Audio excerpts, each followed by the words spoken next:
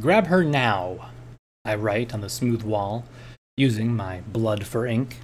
Not my blood. Well, sort of my blood. It's complicated. The important thing is for the next one to read it soon enough. Teleportation is just a flash, I once thought. Pop, poof, and you're there. I should be able to forgive myself for thinking that, but I can't. I can't forgive any of myself for being so fundamentally wrong. It feels like 3 days ago, though there's no days in this empty place. I simply teleported, as unthinking as ever. It was stupid. I just wanted to get to Pinky's place faster. I'd spent too long picking out my dress. How could it be any more trivial? If only I'd known the suffering it would bring. Teleportation is a complicated spell. Few master it. I wish fewer did.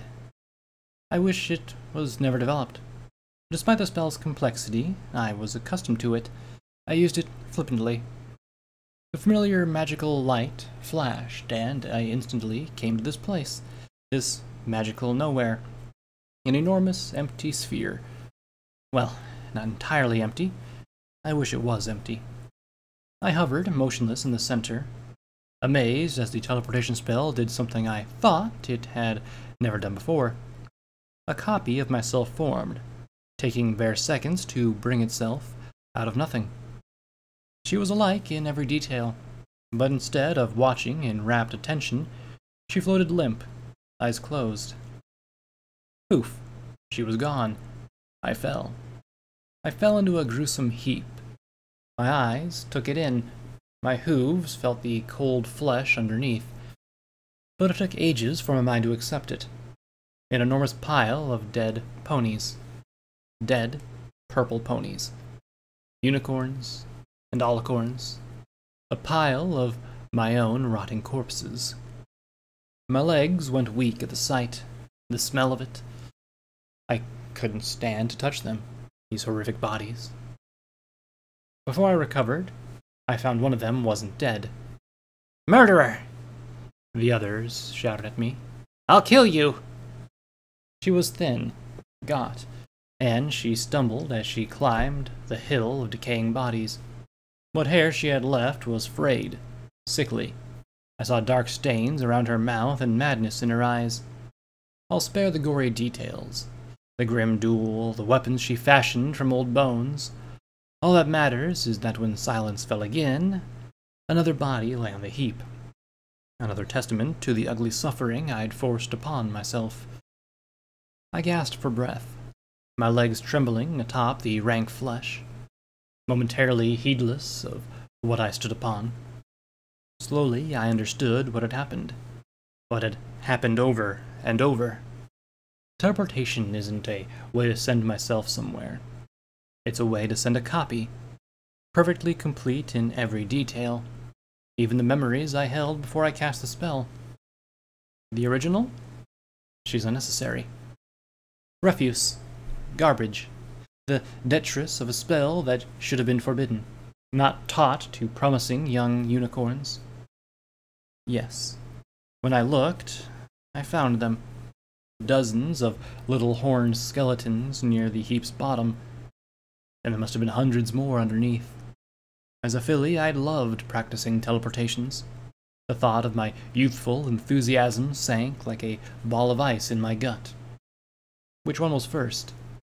What a lonely death. But not all the pile were copies of myself. That was the worst part. The first one I'd noticed was a green spot in a pile of purple and black-brown rot. Spike, the little dragon I'd hatched from an egg, the one I'd teleported so many times.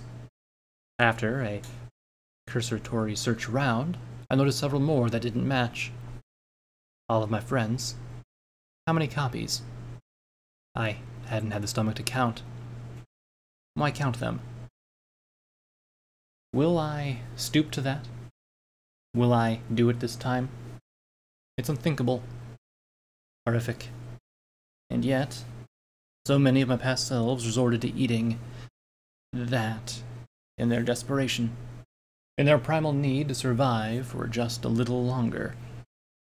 I shuddered. Already my stomach gnaws at me from the inside.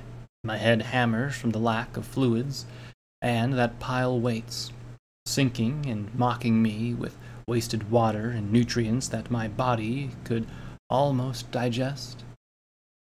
Instead, I focus on what I'm doing. I've moved countless bodies.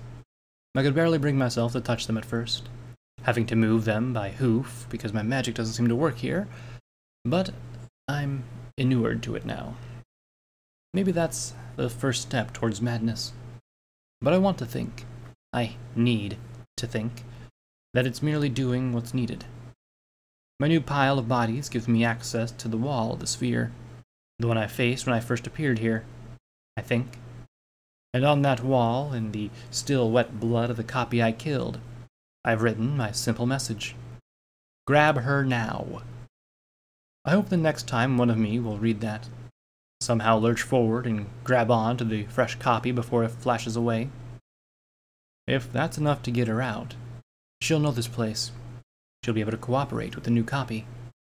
Maybe they can even find a way to rescue me from the cell. But who knows how long that'll be. I'd gone months without teleporting last time, long enough for the previous copy to nearly starve completely, despite her cannibalism. The chance of rescue is a desperate delusion. I know that. But I have another hope. Maybe this message will lead to an end. If it is enough to prevent the other me from ever teleporting again, that will be a victory. That hope might be enough to forestall the madness that took my predecessor. Enough to repel that sneaking thought of how these corpses taste. Please, I plead to Mother Self. Please, just never teleport again.